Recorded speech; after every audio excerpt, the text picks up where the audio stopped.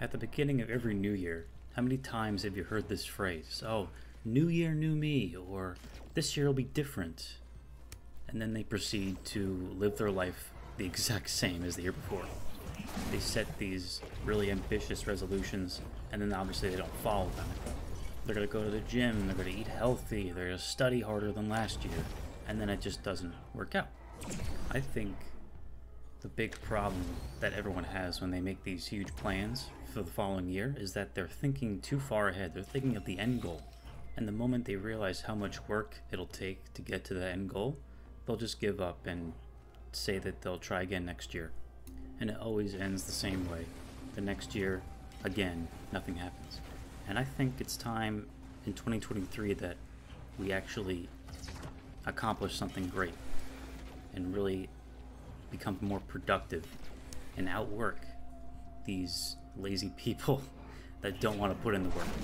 Now, I'm sure all of you have probably heard, at least in some videos on YouTube, about this thing called monk mode, where they set aside a couple weeks or maybe a month or more, and they dedicate all of their time to their work, their studies, and really putting a laser focus on what they're trying to progress to and what they're trying to accomplish.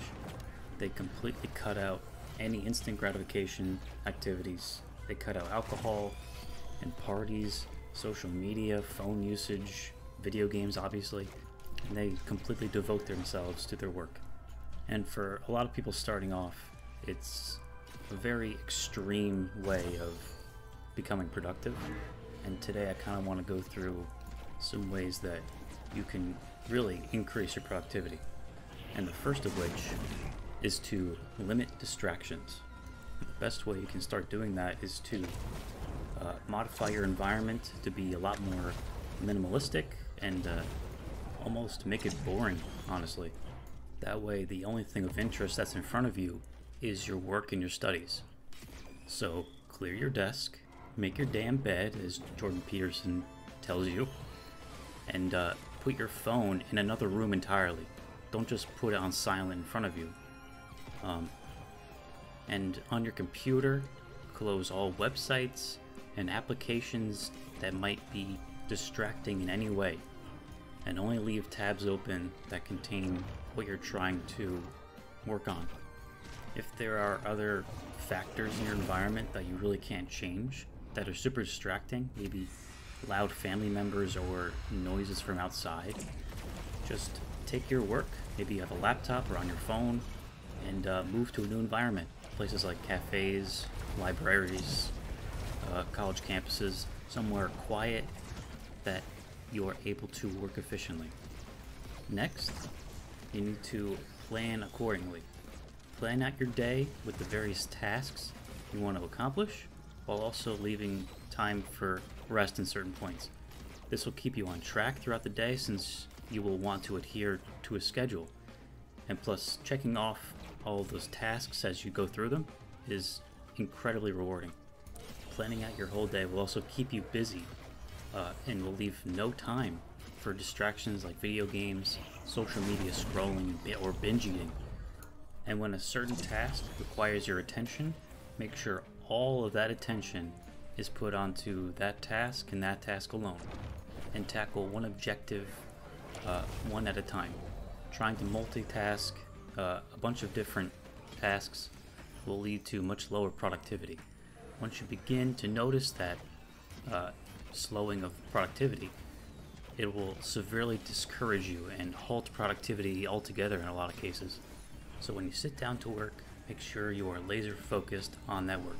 Now, next is really important because it really pairs with being consistent, and that is to motivate yourself through your progress. Consistency in your work will become a lot easier once you start to see progress in certain areas.